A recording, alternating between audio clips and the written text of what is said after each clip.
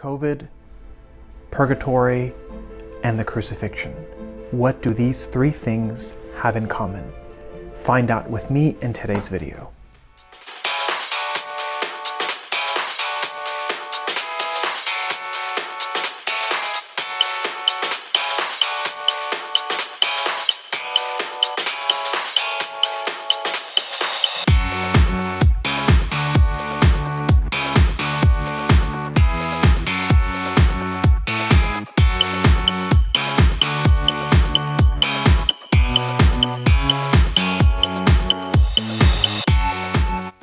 My friends, let's pray. In the name of the Father, the Son, and the Holy Spirit, amen. Hail Mary, full of grace, the Lord is with thee. Blessed art thou amongst women, and blessed is the fruit of thy womb, Jesus. Holy Mary, Mother of God, pray for us sinners, now and at the hour of our death, amen. In the name of the Father, the Son, and the Holy Spirit, amen. My friends, this is Alvaro, and my name is Alvaro, and this is a channel Uniquely Mary. And tomorrow is the feast day of the birth of the Blessed Mother, and we must celebrate. So I have a series of videos that I want to put out. I will be editing them a little bit less, not as many kind of cool things in there, because lots of things that I want to share with not a lot of time. And today's the 7th, so it's the day before. And I really want to share some of these messages. By the way, if you want to support my channel, first of all, thank you to all of you who are my Patreon supporters. Thank you so much for your prayers, for your support, and any way that you help me watch my videos. Hit the like button. Check out my stuff on Etsy. It's stuff I've designed myself. I'm not a professional, but I try my best. And then you can also check out my Patreon and pick different levels of monthly support. Whatever you can, at least pray for me and know that I am praying for you. One of the very few YouTube channels where that promise is given to you. So let's explore these three things and what the connection is, because it's something that I've been thinking about for a while. First of all, one thing that all three of these have in common is we are utterly ignorant of just how much suffering there is involved. Putting away all politics, putting away all of the stuff and all the talk that gets people angry. Do you know what it's like for someone to die of COVID? Now, recently I've had a few friends that have had COVID for many weeks. This one person for many weeks who was in the hospital, who was on the adoration group at our church, and then another person who had high fevers for 10 days. And it got me thinking, what is it like to die of this disease? Well, I'm gonna put a link to an article in the description. And yes, maybe some of these articles are trying to promote fear in us, but we also have to hear them out and see what is it like for these poor people to die, even if it's a small percentage of the people that get COVID, even if it's 0.1% or 1% of people that die who get COVID. We still have to have compassion and understand. Just summarizing, these are some of the things that just gripped me. First of all, there's this utter loneliness because you're having to be isolated from everyone. And maybe you have a spouse that can hold your hand, but aside from that, your kids, your family, no one can come in and see because of all the restrictions and all of that. So there's this tremendous isolation that is so utterly sad. And next, you know, it kind of grows as the disease gets worse. First, they maybe have lots of IVs, then they possibly start intubating you. At that point, they may have you sedated. Then they start doing all these other intubations where they're taking IV fluid or blood, or they're doing this or they're doing that. Before it gets to that point, however, the breathing feels very, very difficult.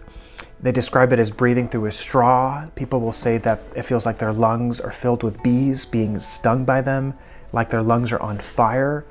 And essentially these people die of, you could call, suffocation or almost like drowning, which is, by the way, exactly the way that someone who is crucified dies. So I'm going to get to that a little bit later. So that's why I'm trying to make this connection.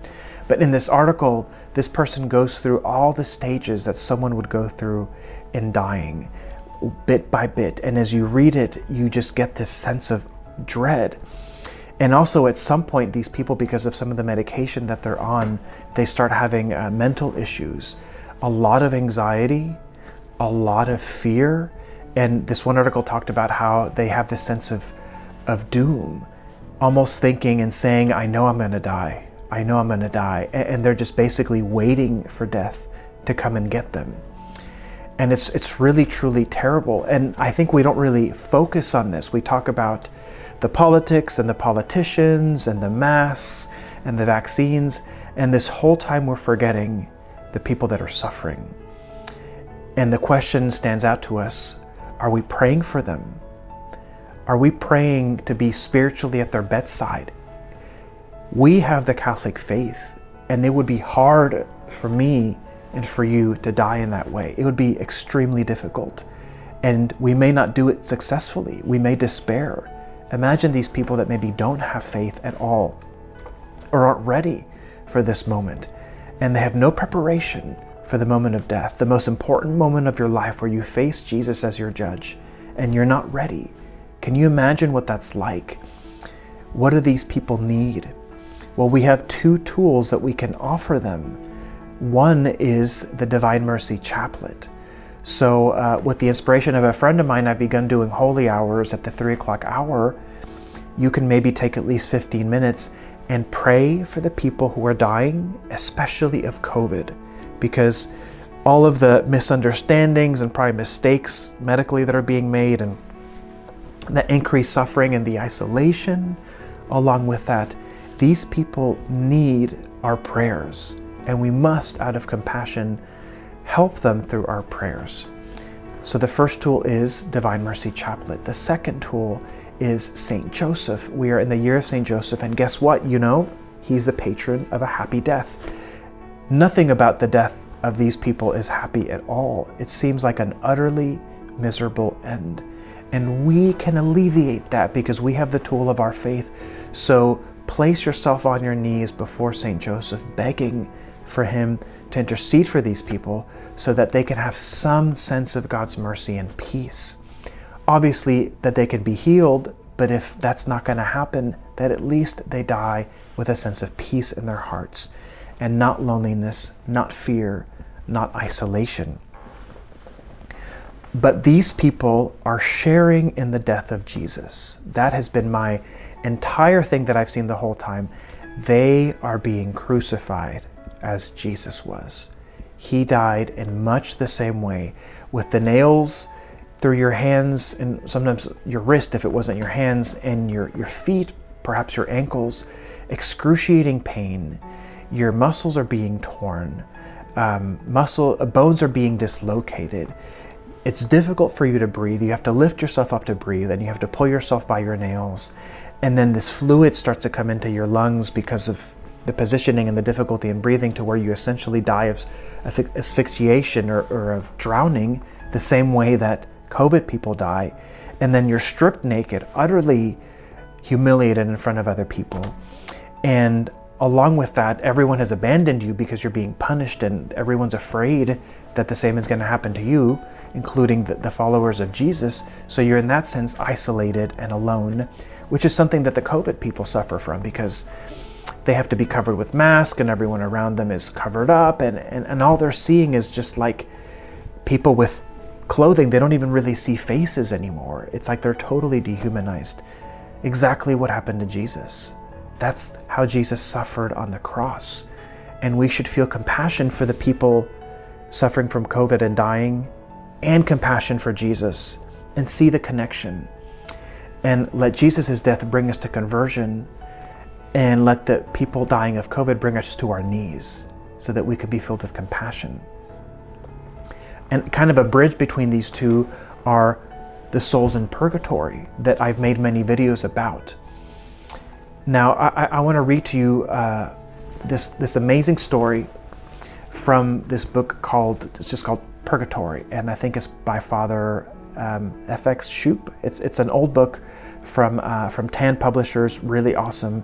You could check it out, you could buy it. I'll put a link to it below if you want to check it out. So here it is. I want you to hear it because it's an amazing story, and this is kind of telling us some of the sufferings that they have, especially the suffering of pain. because there's different types of suffering. They call this technically the suffering of sense. There was in Northumberland a man named Drithelm, who with his family led a most Christian life. He fell sick, and his malady increasing day by day, he was soon reduced to extremity and died, to the great desolation and grief of his wife and children. The latter passed the night in tears by their remains, but the following day before his interment, they saw him suddenly return to life, arise, and place himself in a sitting position. At this sight they were seized with such fear that they all took flight, with the exception of the wife, who trembling remained alone with her risen husband. He reassured her immediately. "Fear not," he said, "it is God who restores to me my life. He wishes to show in my person a man raised from the dead. I have yet long to live upon earth, but my new life will be very different from the one I led heretofore." Then he arose full of health, went straight to the chapel or church of the place, and there remained long in prayer. He returned home only to take leave of those who had been dear to him upon earth, to whom he declared that he would live only to prepare himself for death, and advised them to do likewise. Then, having divided his property into 3 parts, he gave one to his children, another to his wife, and reserved the third to give in alms. When he had distributed all to the poor, he had reduced himself to extreme indigence, and he knocked at the door of a monastery and begged the abbot to receive him as a penitent religious who would be a servant to all the others. The abbot gave him a retired cell which he occupied for the rest of his life. 3 exercises divided his time: prayer, the hardest labor, and extraordinary penances. The most rigorous fast he accounted as nothing. In winter he was seen to plunge himself in frozen water and remain there for hours and hours in prayer while he recited the whole Psalter of David. The mortified life of Drithelm, his downcast eyes, even his features, indicated a soul struck with fear of the judgments of God. He kept a perpetual silence, but on being pressed to relate for the edification of others what God had manifested to him after his death, he thus described his vision. "On leaving my body, I was received by a benevolent person who took me under his guidance. His face was brilliant, and he appeared surrounded with light. He arrived at a large, deep valley of immense extent, all fire on one side, all ice and snow on the other. On the one hand, braziers and cauldrons of flame, on the other the most intense cold and the blast of a glacial wind. This mysterious valley was filled with innumerable souls, which, tossed as by a furious tempest, threw themselves from one side to the other. When they could no longer endure the violence of the fire, they sought relief amidst the ice and snow, but finding only a new torture, they cast themselves again into the midst of the flames. I contemplated in stupor these continual vicissitudes of horrible torments, and as far as my sight could extend, I saw nothing but a multitude of souls which suffered without ever having repose. Their very aspect inspired me with fear. I thought at first that I saw hell, but my guide, who walked before me, turned to me and said, 'No, this is not as you think the hell of the reprobate. Do you know,' he continued, 'what this place is?' 'No,' I answered. 'Know,' he resumed, 'that this valley where you see so much fire and so much ice is a place where the souls of those are punished who during the life have neglected to confess their sins and who have deferred their conversion to the end. Thanks to a special mercy of God, they have the happiness of sincerely repenting before death, of confessing and detesting their sins. This is why they are not damned, and on the great day of judgment will enter into the kingdom of heaven. Several of them will obtain their deliverance before that time by the merits of prayers, alms, and fast offered in their favor by the living, and especially in virtue of the holy sacrifice of the Mass offered for their relief." Such was a recital of Drithelm. When asked why he so rudely treated his body, why he plunged himself into frozen water, he replied that he had seen other torments and cold of another kind. If his brethren expressed astonishment that he could endure these extraordinary austerities, I have seen, said he, penances still more astonishing. To the day when it pleased God to call him to himself, he ceased not to afflict his body, and although broken down with age, he would accept no alleviation. Now, that story tells you of the intense suffering of purgatory, intense suffering of purgatory, and how much that man, on returning for his own holiness, and he was probably suffering also on behalf of sinners, and especially the souls in purgatory, was bringing them alleviation. And so the question remains to us: how will you respond to these people's suffering, to those dying of COVID, to Jesus dying on the cross, to the souls in purgatory suffering constantly day and night without relief except for the hope that one day they will be with Jesus and Mary in heaven? Will you pray and be converted? Will you allow these sufferings to get you off your couch, off your nicely temperatured house, off your fancy electronic device, off your leather couched car, and your nice meat and chicken, and all these comforts that will one day be like something that speaks against us and testifies against us for excess of pleasure? Will you take on sufferings and prayers on behalf of these people out of love for Jesus, to alleviate the souls in purgatory for the salvation of the people dying of COVID? My friends, it's the birthday of the Blessed Mother. Let us give her this gift. God bless you, and I'll see you in the next video.